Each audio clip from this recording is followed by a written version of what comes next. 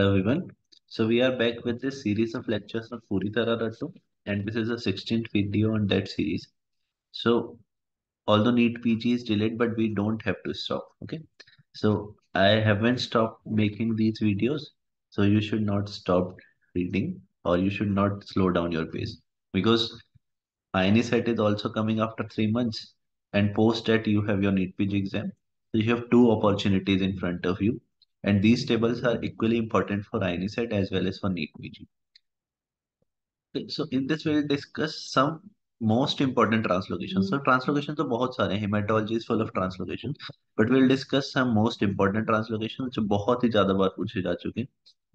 And first of all, we have the translocation in CML, that is translocation 922, which is also known as Philadelphia chromosome. And let us discuss some things about CML. First is that in CML, the patient presents with massive splenomegaly.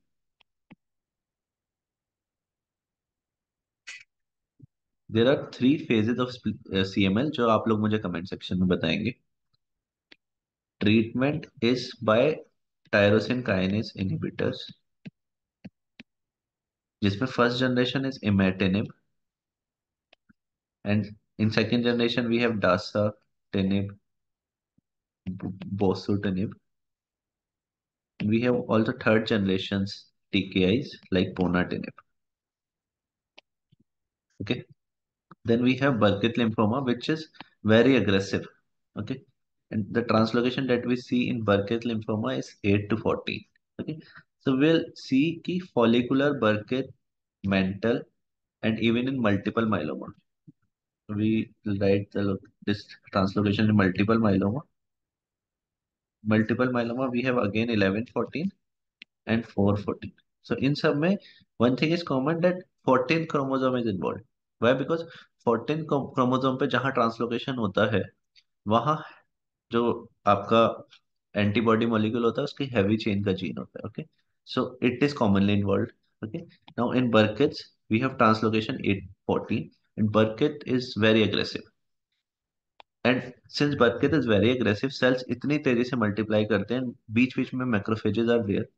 That's why there is a starry sky appearance in Burkitt's lymphoma. Okay, starry sky appearance. Translocation 814 for follicular.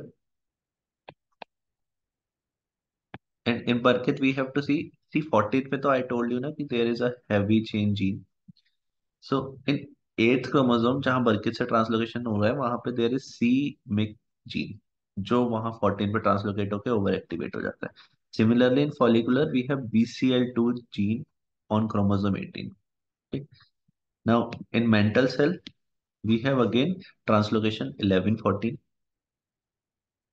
and in multiple myeloma we have translocation 1114 and 414. So in mental you will tell me which gene is involved. Okay.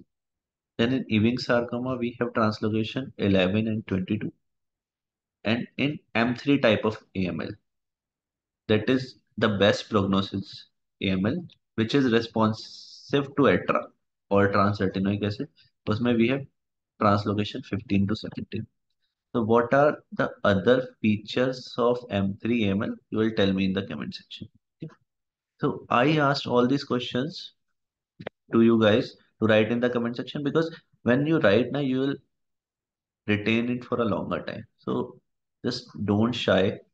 Don't think that कि आप गलत answer भी दे सकते हो, या don't, अगर आपको आता भी है ना तो ऐसा मत सोचना कि हाँ मैं लिखूंगा तो क्या फर्क पड़ जाएगा. You will retain it for longer time, trust me. Okay, all the best.